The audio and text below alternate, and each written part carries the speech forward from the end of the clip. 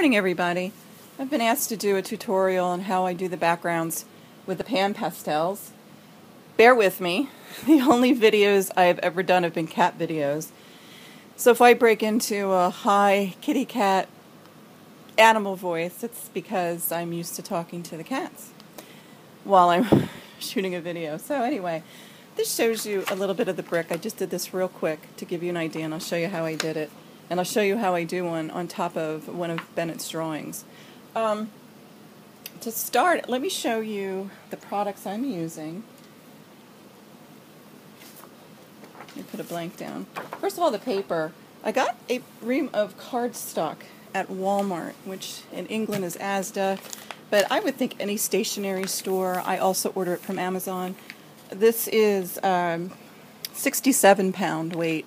I believe it was, if this much, maybe $4 or $4.55 for a ream of cardstock. It's a nice thick paper. This is 67-pound. I also work with 97, I believe it is. To each his own. One was on sale one time. I happened to pick it up, but that's why I like the digital book, so I can print on the type of paper that I like to work with. And since I work so much with markers, they're very wet, and it just seems to help the blending process. The printed books, no offense to any of the artists out there, the printed books on Amazon has a very low quality paper in terms of thickness, and I just can't get that same blending look of wetness and shading as I can with cardstock. So first of all, get yourself some cardstock, 8.5 by 11. I think you guys call it A4 in England. Okay, there's your ream. Secondly, these pastels. Now, I just adore them. They're called Faber Castell. They look like a chapstick. I'm breaking all kinds of copyright laws, I'm sure. They're the gelatos. If you go to Amazon and look up Faber Castell Gelato, they come in colorized sets. I just ordered a really cool set that's called Steampunk, and they look metallic. I can't wait. They're going to be awesome, especially because I have wheels and time stenciling, and I'm just going to go nuts. So I put them in one of these little dollar boxes, you know, you can get at the Dollar General's, Dollar Tree. I have them for pretty much all my products if I have a number of products. So there's, just jumped right out. That's the storage end of it. What else did I want to show you? Have handy a little Dixie cup with a teeny tiny bit of water. And these are cosmetic sponges. I am pretty sure not only Walmart, but probably every pharmacy in the world carries these little guys. And they're wonderful. And I am so cheap that I rewash them and I reuse them. You know? Recycle, recycle, recycle. Plus, when you grow up with parents who grew up during the Great Depression, you pretty much reuse everything. Oh, look at this. I have a whole bag. These are generic. I don't know. I would say maybe 99 cents. And trust me, if you rewash them, you'll have this until your grandchildren can use them. What else did I want to show you? Stencils. I'm kind of anal, so I bought a file folder with tabs, and I have them by genre, mainly because I do a lot of different kinds of crafts, and I like having everything sorted. So the background skies, dots, oops, can't see, swirl, steam, steam. Oh, that's my steampunk. Here's a good example of the steampunk. Awesome. Wait till those metallics come in, right? All right, I'm getting sidetracked. Squirrel. Okay, let me shut that. Let's get started. There's one other thing, just remembered. This is surgical tape. And when I do the larger ones, I'll show you here. The whole sheet. This is larger. This is a 12 by 12, and they're great if you want to do around a large amount. I'm going to try and block this so no one steals this picture. This is out of Bennett's new third book, just released yesterday. If you put this over top, you can see how you're going to want to, through your bubbles, just go along here. But I will use surgical tape in this case, mostly because it's bigger and it's going to move on me, and when I get to this one I will show you how I tape it down a little bit. Okay, so that's that. That's this. Here comes the magic. You ready? You ready? I don't know if you're ready. Okay, let me see. This is the one I used yesterday, and I can't reach it right now. the Tooth Fairy, the little dragon guy. And normally, like I said, I don't necessarily tape these down because they're smaller, but let's just for the sake of argument do that this time. And it's not too sticky, but it's just sticky enough to keep it in place. And you can buy a whole case. Once again, Amazon, oh, I don't know. Was this $3 or $4? And I mean, there are, again, your grandchildren will be able to use them. Okay, let's go to my brick. This brick just turned out so neat yesterday. Ed is my hubby. Ed was even blown away by the awesomeness of the stencil. And if you want to know exactly what stencil this is, you're probably going to have to wait, because if it's not stamped, some of them are. Excuse me, I have to remove my glasses. Yes, it is marked. This is lovely. This one, there's so much you can do with it. Look at the ivy and look at, I love garden stuff for my backgrounds. Look at this one. I guess your stones would go this way. And how beautiful is this with the keystone? Okay, it is by Crafters World. TheCraftersWorldShop.com. Okay. I'm not sure if I purchased that from Amazon or directly from the site. It's hard to say at this point. I do have a wee shopping addiction. Let's begin. Get your wedge. Get a clean wedge. Clean wedge. I'm going to only do two colors today. I should probably do a dark and a bright just to show you contrast. And I don't know if there's a way you're supposed to do this dark first and then light. I don't know when it comes to shading and that type of thing what honestly the proper way is to do it. This is just the way I do it. Your teeny tiny, maybe a tablespoon, 2 tablespoons of water in there. Take this and just make it damp, stick it in, give it a good squeeze, and it's just slightly damp. If you try to work with these gelatos, they're creamy, but they can be dry, and they can dry out once you've had them. I think that's the problem mostly with working with these. You can actually crumble your sponge. So what I'll do, I'll show you how I lay down color. Not a lot, just and a little bit of pressure. Doesn't have to be perfect. This is art, people. This is not brain surgery. Let's have fun. Okay, so let's do our brown first. It's the darker shade. I don't even know if these are marked. Okay, so think about the cracks. We'll put some brown in the cracks. And what I'm doing is just kind of rolling. That's the way I stencil. I mean, I'm not really sure how the rest of the world does it. But you're going to want to put your shading, your darker, I think, on your outside. And you can tap, and you can twist, and you can circle. However it feels good to you, and however much you have on here, you're going to get a feel. Make sure you're getting those little tiny lines, because that's where the magic is. Those little details. Okay. So you've done that. Your sponge is damp. Why not use the other side for other color? Don't, once again, I'm frugal. Frugal bevy. Here's your red for the bricks, okay? Again, it's still damp. Apply vigorously. Again, however you're comfortable, you can dab. A little dab will do ya. That's an old commercial. Twist. I could break into song for Delinda. Twist and shout. Okay. I also can't sing, but that doesn't mean I won't. Okay. So here's circulars. Come on, you're an artist crafter. Just kind of make it up as you go along. Then everyone thinks you know what you're doing. So, what do you think? Let's lift this and see if the magic happened. The magic did happen, kids. Look at that. So simple, right? 2 little colors, 1 second of dabbing. Now, if you run into this situation, now don't forget, I usually will do this over top of already pre-colored background, which I'm going to show you how to do that too. So this will blend in, but if you're really particular, like I am, and it bothers you, like it does me, golly, my mother had this. This is a Pentel eraser. That's the word. And you can just go in there think I have a pink one here too, where you can just, right? Look at that. Look at that. Don't you wish all life's mistakes would go away that easily? How awesome is that? Helps if you push it up. So, you know, nobody has to know but you and I that they were there. And with another background, you're not even going to see those.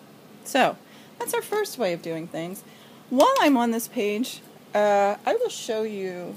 This is just by trial and error how I get that blended, soft, wispy effect. I don't know if this is how you're supposed to use these things, but this is the way I use them. I never even watched a video. I just played around a lot. Again, let's try to lay down two colors, and this is what I did also with that little dragon fairy girl.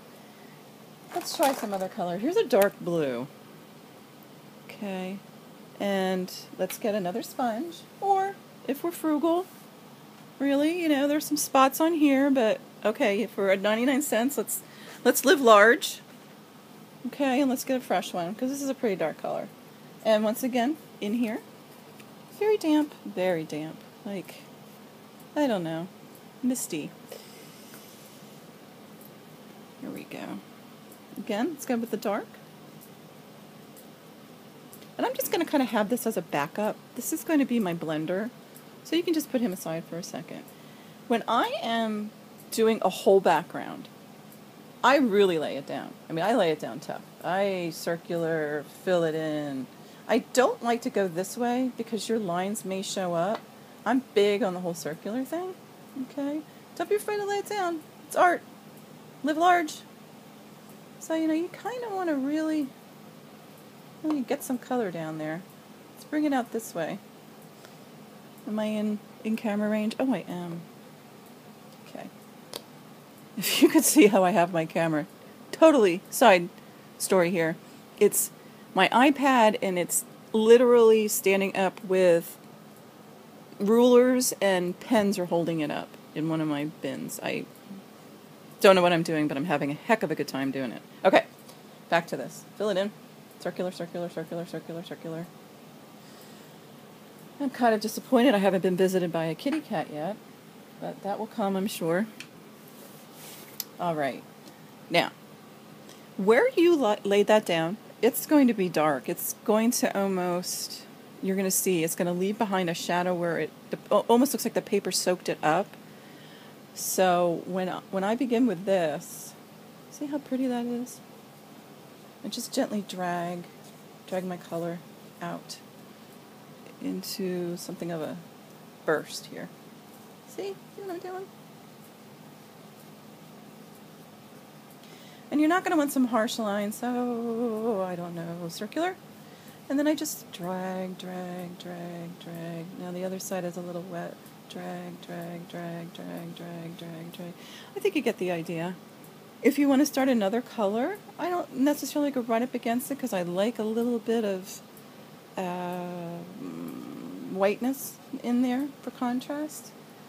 Let's pick my favorite purple. Let's do some purple once again. This is a metallic, so this is going to look a little different, and I probably wouldn't use it together because this has an extra element of almost shine and glittery almost, but used together with other glitters, wonderful. I just don't kind of like to mix this. I don't mix my metaphors. I don't mix my gelato types. Kidding. Okay, here we go. Here's another dark. And like I said, I'm laying it on kind of thick here.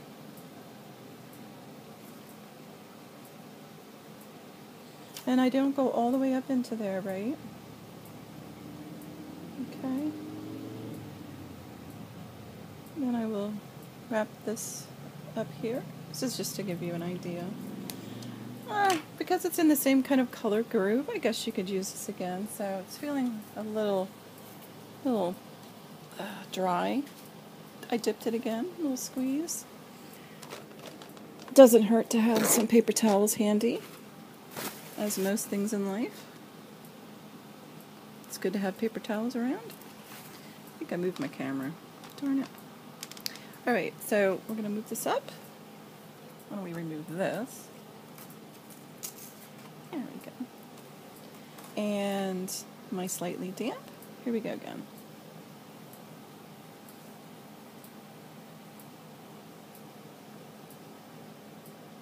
It's all in the wrist. It's all, it's actually all in the water.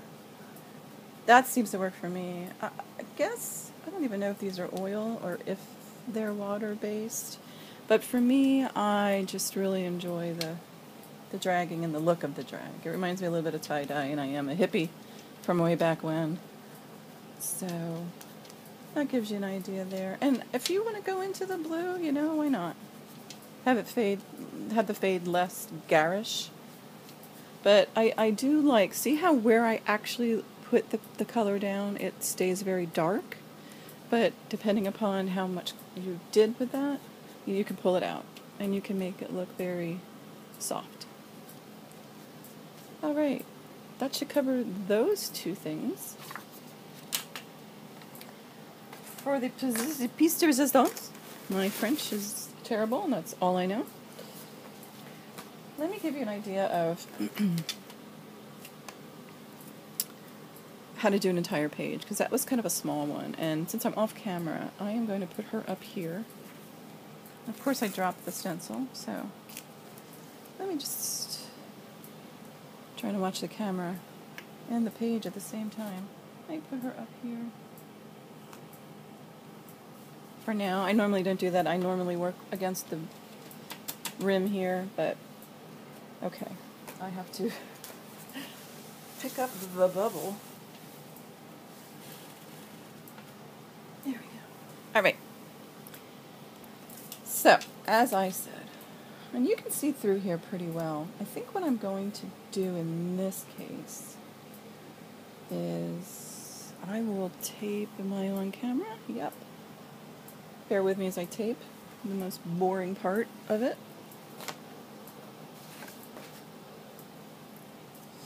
Just give me a second here. If I knew how to edit, I would take this whole part out, so talk amongst yourselves while I do this. But I'm sure you're all getting the idea. You're so creative, all of you. We all are, so learning it from one another is just such a blessing, isn't it? Okie dokie smoky. Alright, it doesn't have to be perfect. Nothing in life has to be perfect, especially art, right? Yes, correct. Okay, what are we doing? Trying to think of where I should start with this. How about some gray? Bubbles are really fun to do because if you look at the light of a bubble, it's never just clear. It always has reflection. And not only does it have a light reflection where a lot of people put their little like backward C's to give that light look, you know what I'm talking about? Here. Let Bevy show you. For example, if this was a bubble, okay, let's do one.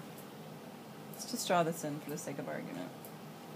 A lot of people will just take, you know, your gel pen and do this.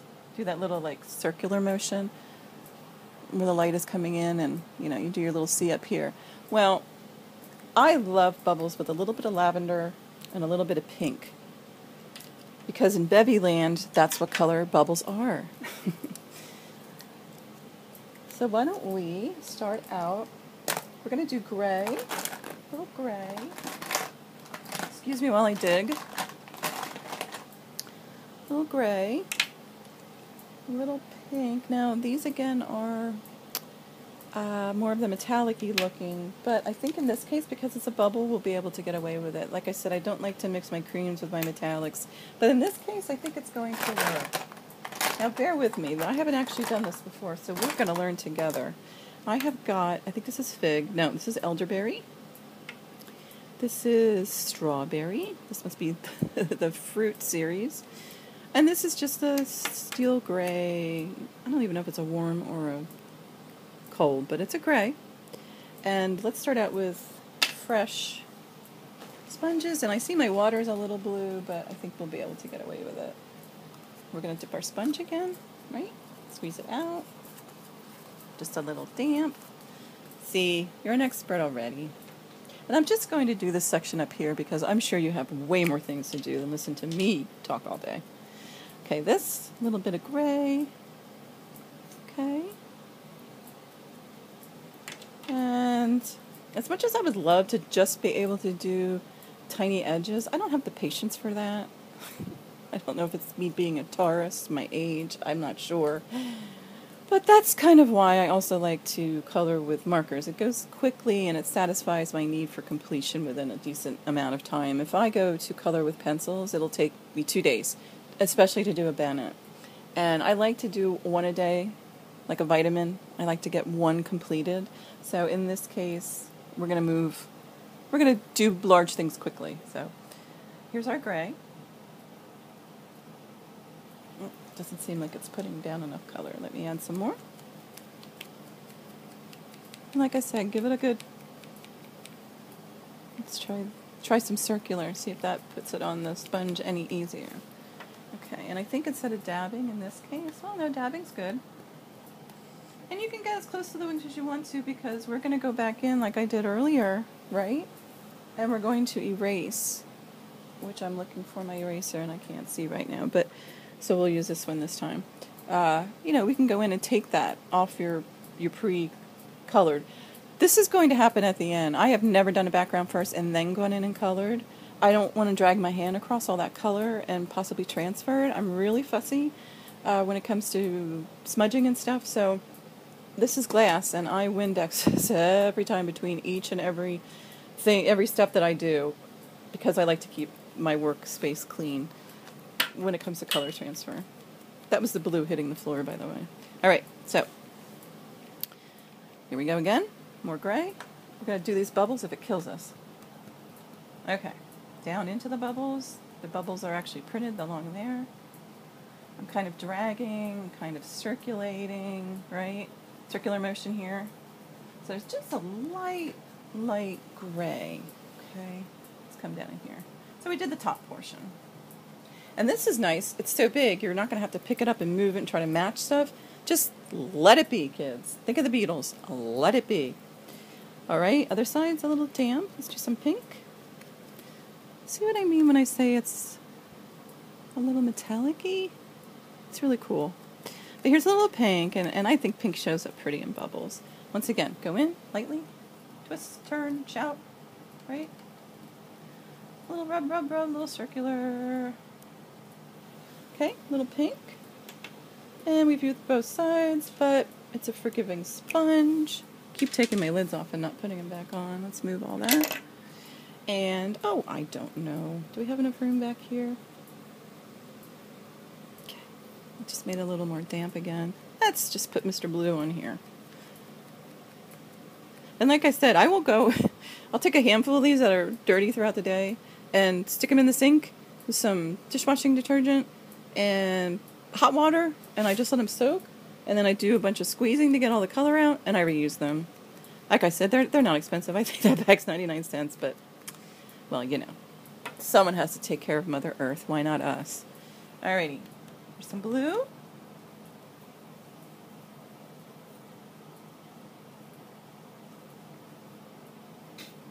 And let's see how this turned out. It's going to be subtle. I'm using the pastels of the pastels, but I still think you'll get an idea of the extra bubbles, right? And it has shading. See the shading? And you can still go in with Mr. Gel Pen. Watch. I will do that. And I have two ways of adding white. I will use my Sakura. I guess that's how you pronounce it. White gel pen. Just ignore that black. That was just, remember, that was just for demonstrative purposes, but yeah, you won't have that black. However,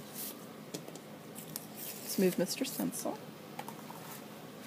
If you do want to still add that little white, you know how you make it almost like a wedge when you do your little white reflection, and you can do another one down here. If you can get your gel pen to work, which of course mine won't right now. Okay. But I think you get the picture. This one might be drying out. Anyway, you get the idea of how to do a reflection in a bubble. I also use this quite heavily. It's a Recollections pen, and it's almost like a chalk. I love it. I love it. It's an opaque pen. I have a lot of colors, but my white is my go-to all the time. to add highlights. So let's do a bubble with that kind of a highlight.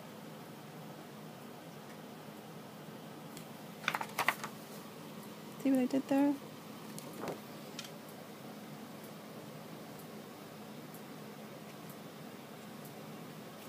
Just a little bit of white pen. I think it gives it more depth. And folks, you know what? I think that might be it. So those are my go-to Faber Castells. Oh, and I will show you again, you know, get rid of your mistakes. There are no mistakes in art. They're just happy coincidences. See how that comes up? And you know what? Even then, you could do layering of bubbles. One could be darker or lighter, above or below it. All right, folks. This is Bevy signing off. That is my gelato tutorial. Thanks for asking for me to do it. Thanks for watching. If you have questions, let me know. Bennett, thank you so much for allowing me to put this on your page, and thank you for all your beautiful drawings. To everyone, namaste.